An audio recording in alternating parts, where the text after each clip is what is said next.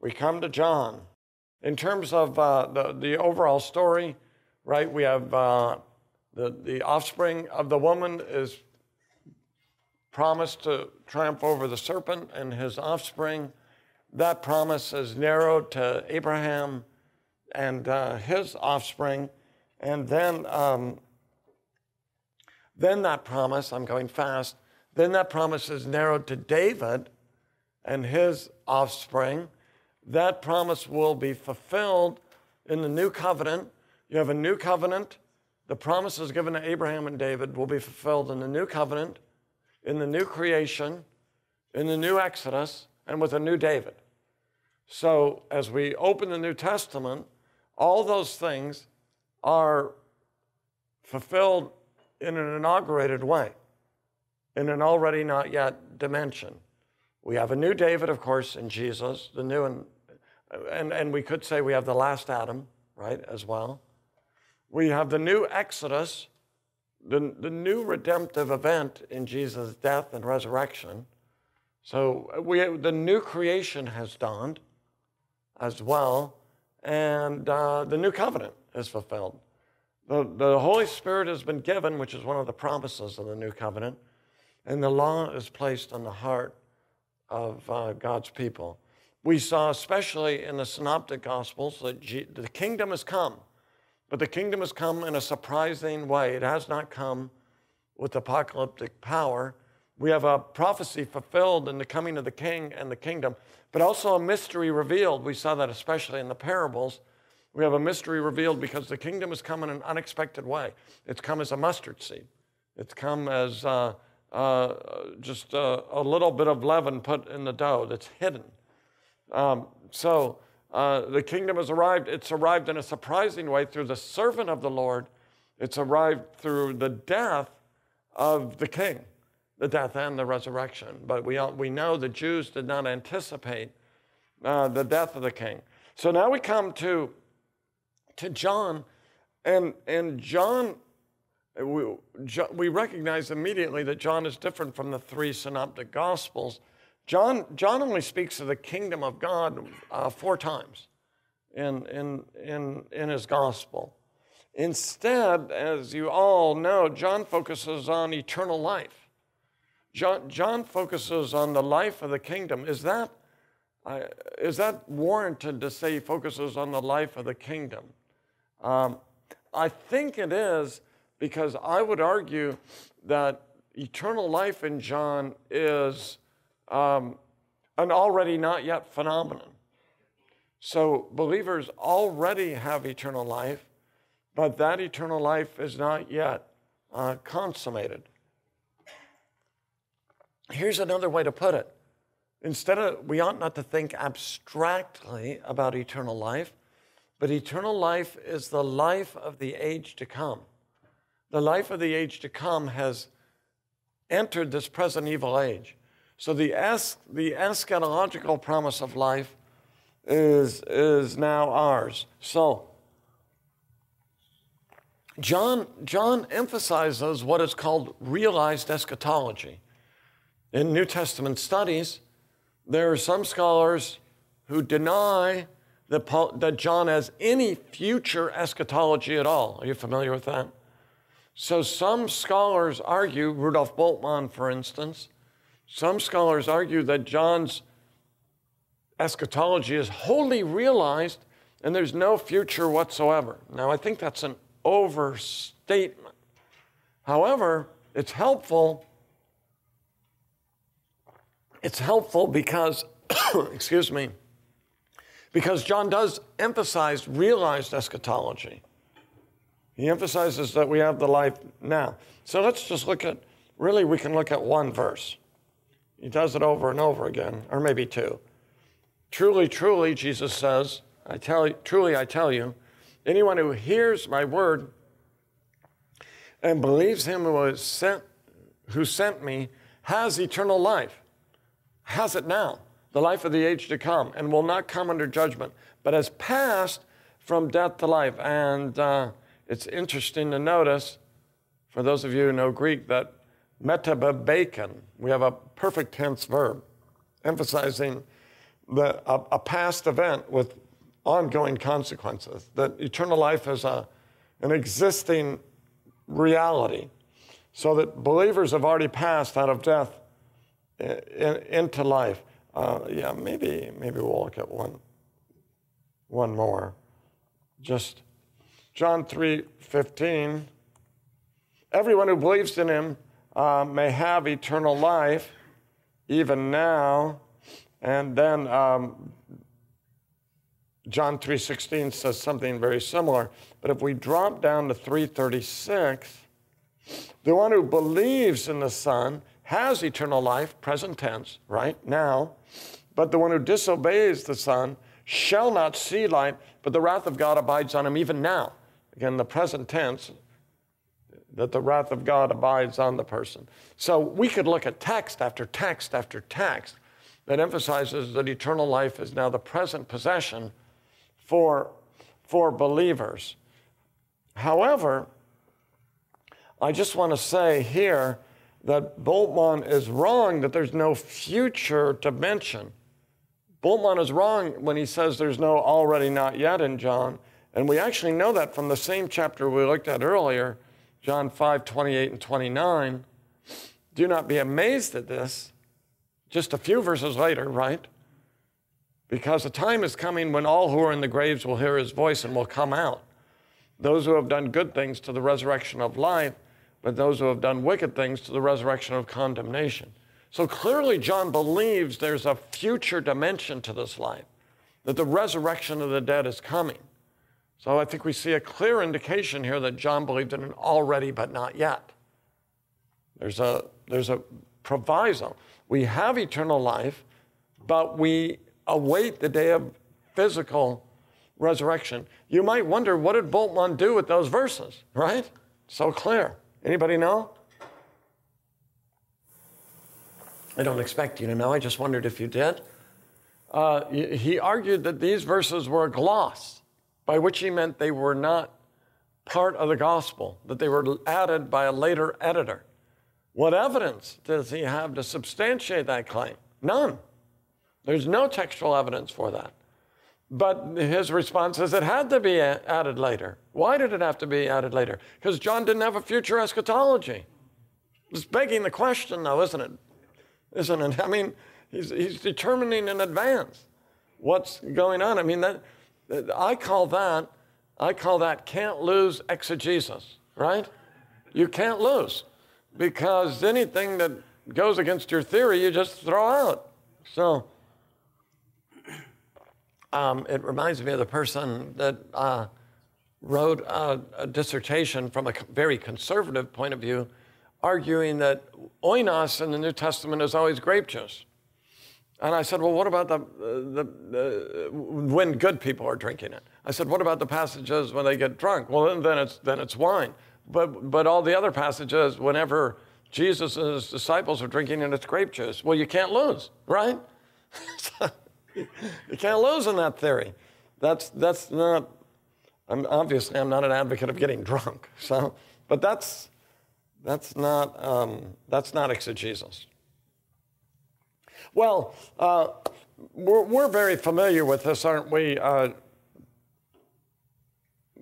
This eternal life is obtained by believing. I'll say more about that. The eternal life focuses on Jesus. We're not surprised, are we? Jesus is the bread of life. Jesus has come so we can have abundant life. Jesus is the resurrection and the life. Jesus said, I am the way and the truth and the life. Eternal life comes by knowing Jesus. The gospel was written so that you know Jesus is the Christ and you should have life in his name. So a very, very prominent theme, isn't it? But it focuses on Jesus himself. Life comes from knowing Jesus, and we see in 1 John 5:13 that the same theme is in the epistle. The epistle is written so that you may know you have eternal life. As evangelicals, we're very familiar with this theme, rightly so. We remind ourselves when we read something like this at the Council of Trent, an anathema The Council of Trent pronounced an anathema on anybody who claims that they know that they are saved or that they know they have eternal life. So they pronounce an anathema, a curse, unless God grants it to you by special revelation, AKA basically no one. That's what they mean by that. Because if you could say, well, he granted it to me by special revelation through his word, they said, no, that's not what they're talking about, right? So, but we have good biblical warrant, don't we, to say that the biblical writers, John here in particular, the biblical writers write in such a way that as believers we'd have assurance and we know that we are believers. It's one of the cases where we see the deficiency in Roman Catholic theology, where it's not fully biblical. So that's not a hard thing to understand.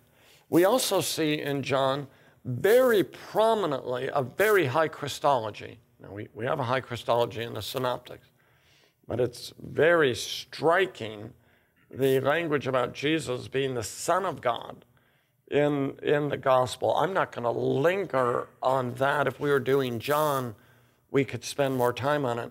But I do want to say, make a comment here that I think could be of help.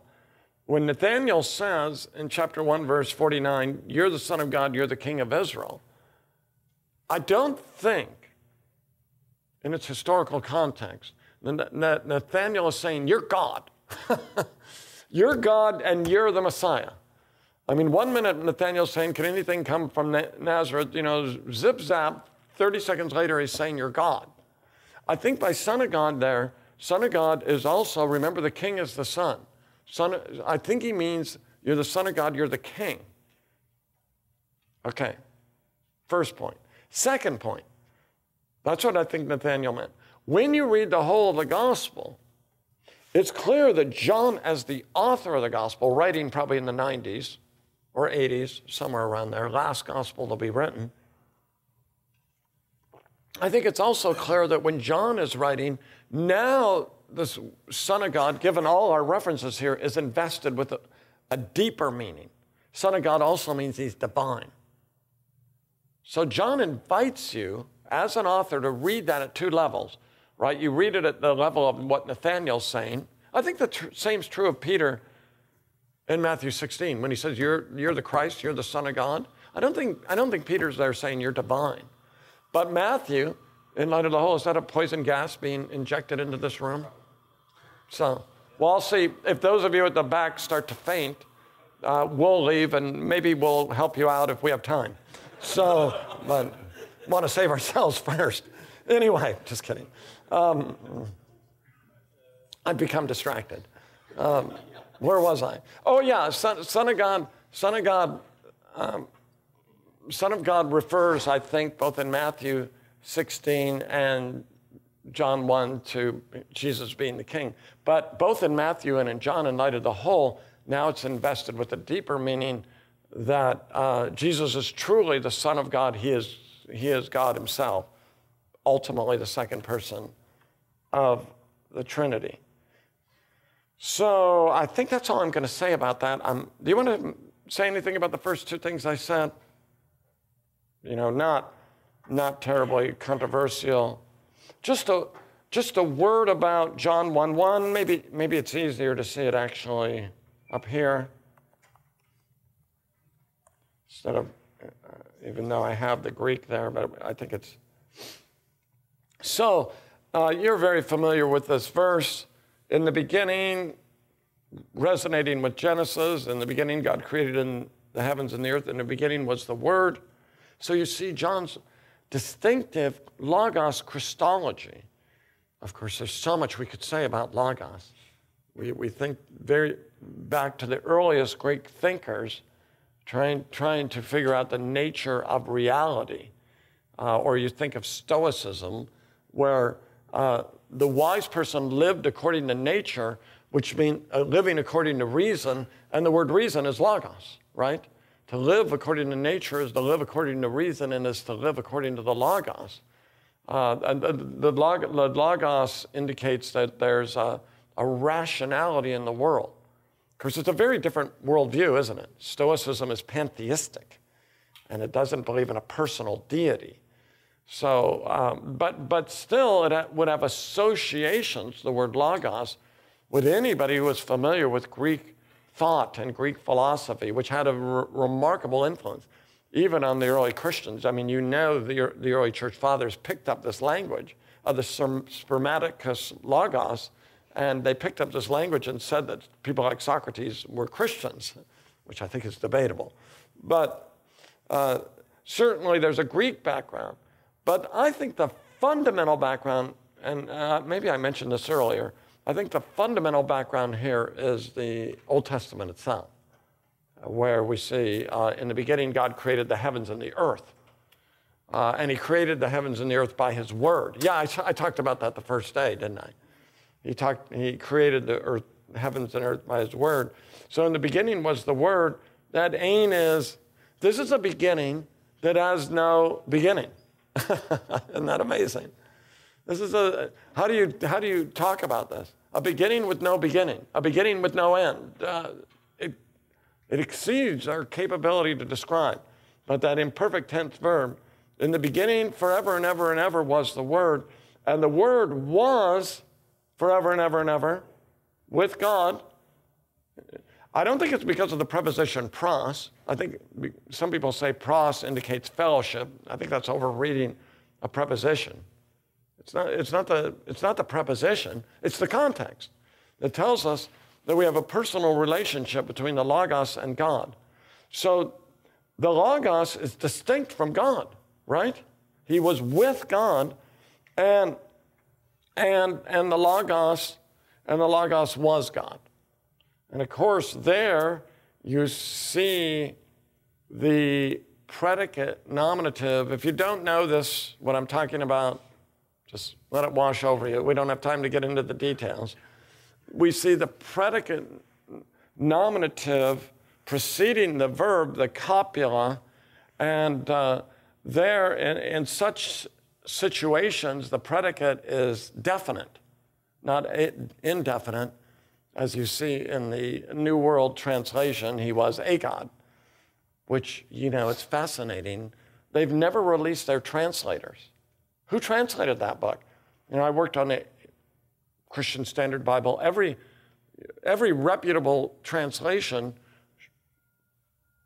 puts in their literature who the translators are, because one of the things you want to know is, are they qualified? Did they know the languages? We have no idea. They probably didn't in the New World Translation. So we have no idea who did this, and they when in rendering a God. But it emphasizes that he's fully divine. Also, since you have ton theon and then theos, he probably the article is also not repeated because he doesn't want the readers to fall into the error of modalism, right? Of collapsing the word into who God is. The Word is fully God. God is fully God. That is the Father. They share the same what? John doesn't use this language, but we have to use some language. We follow the early church here. They share the same essence and being, right? And yet they're distinct. They're distinct persons. So, again, that's a very important verse for our theology. And then so the high Christology in John, the book ends with Thomas saying, "My Lord and my God." You probably know that some Jehovah's Witnesses have interpreted this as Thomas saying, "My Lord and my God." Right? He's standing looking at Jesus, but then he looks up. Could there be a more implausible interpretation? It's almost funny. And the other interpretation is he basically takes the Lord's name in vain. Oh my God.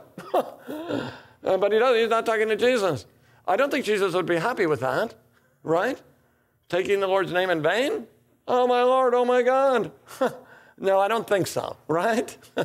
That is a very bad interpretation. Clearly, John intends us to read that as Thomas is addressing Jesus as Lord and God. And then the I am statements, so prominent in John, we'll look at these quickly, but going back to Exodus 3, I am who I am. Isaiah, I, the Lord, the first, and with the last, I am he. So we see that in Isaiah a number of times.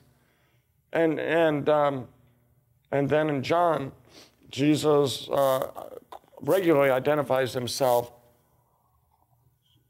with I am statements. Isn't it interesting, you're aware of this, that he identifies himself as the Messiah clearly to the Samaritan woman, because she's not going to start some revolution, right?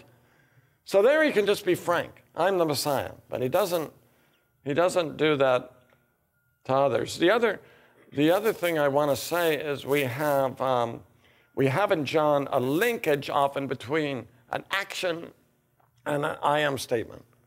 So we have the feeding of the 5,000, and Jesus says, I'm the bread of life. We have the healing of the blind man, and Jesus says, I'm the light of the world. We have the raising from the dead of Lazarus, and Jesus says, I am the resurrection and the life. So again, we could spend a lot of time on these. I think one of the interesting ones is when Jesus is arrested, Jesus says, I am. Are you Jesus? It could be self-identification, right? I am could be just, it is I. But I don't think John interprets it that way because they all fall to the ground, like a theophany, right? So I don't think it's just I am, oh, okay. They fall to the ground, and Jesus basically has to say, come arrest me. Okay, we will. So the I am statements are very important. Then John emphasizes that Jesus' death in terms of his lifting up and glorifying. So when John thinks of Jesus' death, he uses a different idiom, doesn't he? He uses the language of lifting up, being glorified. Because through his death, he goes to the Father. He's glorified and lifted up on the cross. I'm assuming this isn't new to you.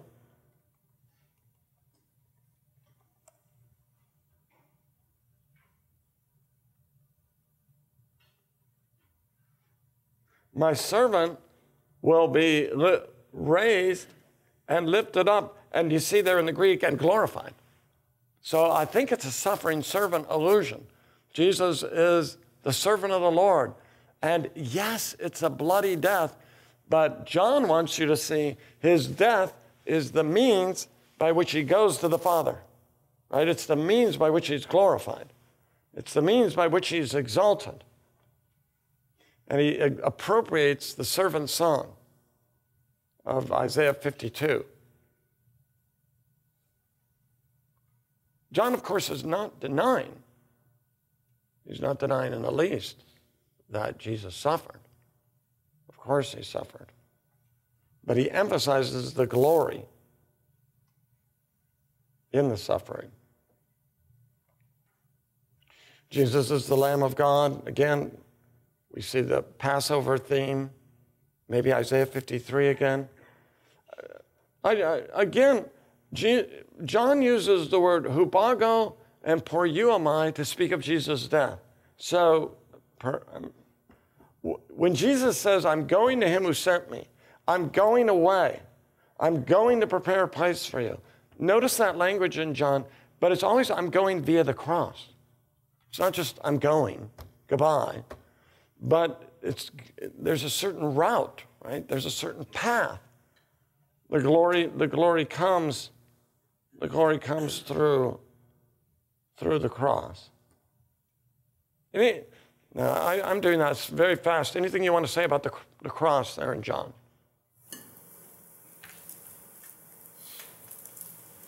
Okay, believing in John. The verb 98 times. I mentioned that before. What are the parallels for believing? I think this is enormously interesting. What does it mean to believe? Of course, the verb is so prominent, but he uses many parallel terms, which we're just going to look at quickly. It means that you receive him. Have you ever had someone say to you, I have, that it's wrong to say that you ought to receive and accept Christ. I've had people say that to me. They tend to be very reformed. And I say, what? It's there, right?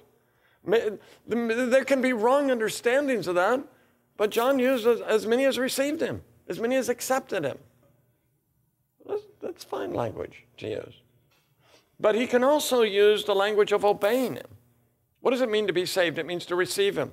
It means to obey him. I love this one. It means to hear him.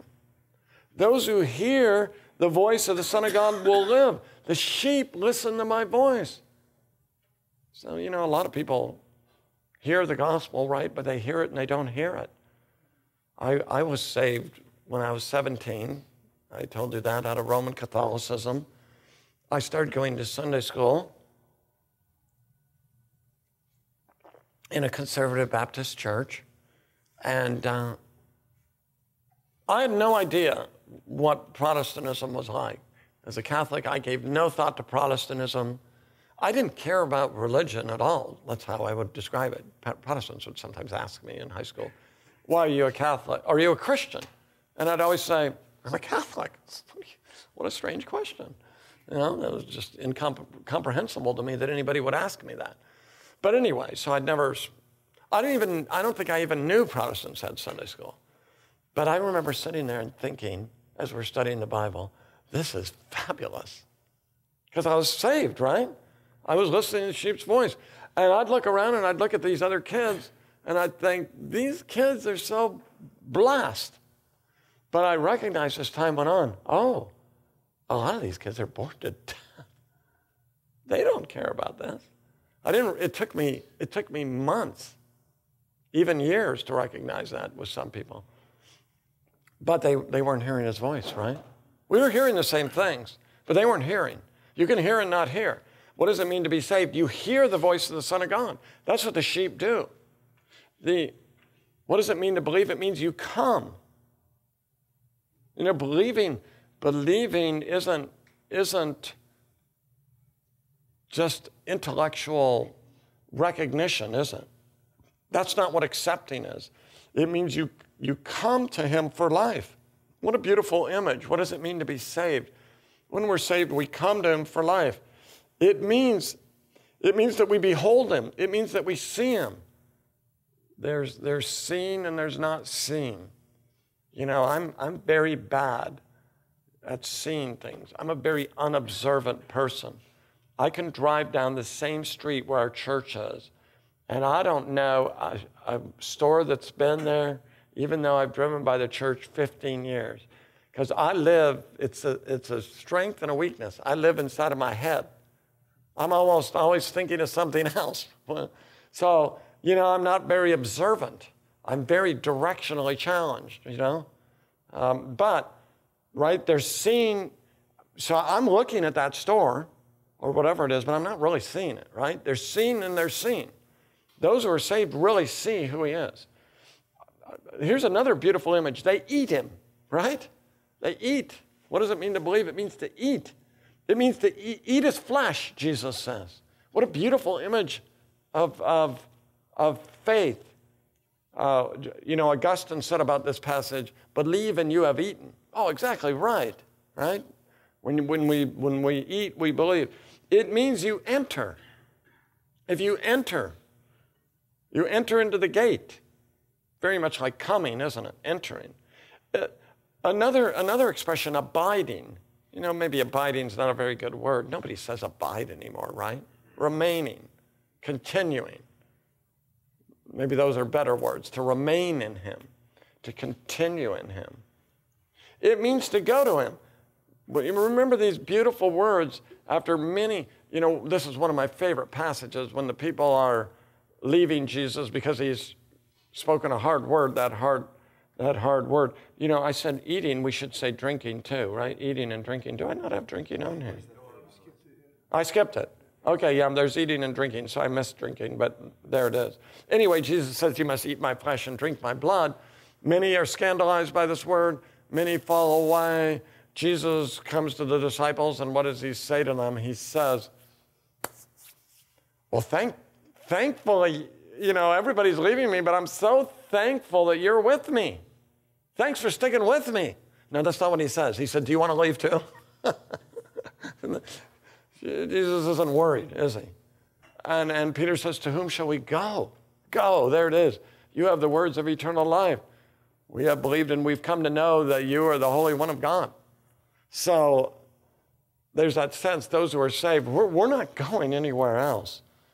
I love how Jesus there is not worried. One of the things we've emphasized in our church as we encourage people to give, but I just preached a couple of years ago some sermons on 2 Corinthians 8 and 9. Never want to sound desperate with our people. Please give. Oh, please. We need it so bad. I would say God's going to meet the needs in this church. God's going to meet the needs in this church. The issue is, are you going to have the joy of participating in giving? It's a joy. It's a joy to give. We trust God to meet the needs of what's going on here.